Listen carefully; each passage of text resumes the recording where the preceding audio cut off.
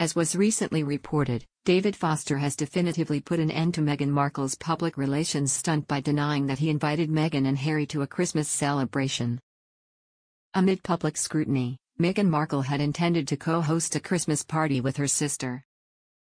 Meghan, eager to celebrate Christmas with her Hollywood friends following the Duke and Duchess's decision not to spend the holiday with the UK royal family, invited some Hollywood personalities and her Montecito-based friends to partake in the festivities.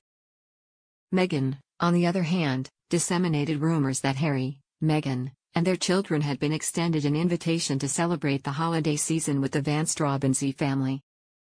Charlie, who is Archie's godfather and Harry's best friend, and they have recently rekindled their close friendship after a few years have passed since Harry first relocated to America. As per reliable sources, the Sussexes have been extended numerous invitations to celebrate the holidays by their acquaintances in the United States. Notwithstanding the multitude of alternatives, a deadlock appears to exist with respect to their vacation arrangements. A spokesperson for David Foster confirmed that he and Catherine McPhee, his wife, have not made any Christmas preparations and have not extended any invitations, including to Meghan and Harry. Meghan's agency potentially issued inaccurate statements. Furthermore, since his marriage to Meghan, Charlie Van Straubenzee has distanced himself from Harry, therefore, it is improbable that he would extend an invitation to Harry in the company of Meghan.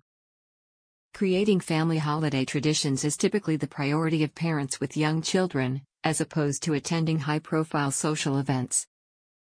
Meghan's apparent interest in boasting about her packed social schedule may be motivated by a desire for acceptance, given that she continues to await authentic invitations from her acquaintances. According to related news, certain celebrity acquaintances of Prince Harry and Meghan Markle are reportedly encountering difficulties in managing the tensions that have arisen between the Sussexes and the royal family. Possibly orchestrated by their public relations firm, Harry and Meghan have been spotted socializing with numerous A-listers since their 2020 relocation to California. Nevertheless, a number of personalities who were previously intimate companions of the Sussexes are attempting to maintain a neutral stance in the ongoing feud by balancing their allegiance to the royal family with their associations with the couple. Today's news adds that Prince Harry, Meghan Markle have just been slammed for reeking of complete desperation. This has been stated by royal commentator and Daily Mail editor Richard Eden.